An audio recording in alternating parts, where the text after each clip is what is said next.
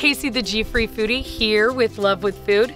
We are in an almond orchard, and just a couple of months ago in early spring, these trees would have been fully engulfed with white and pink blossoms. Those blossoms then become these right here. This little fuzzy green guy contains the almond shell, of course, and the almond. In about 2 months, they'll come through and harvest these by knocking the almonds down. Then they'll take them to an almond huller and processor where they will hull them, which means take the shell off, and clean them.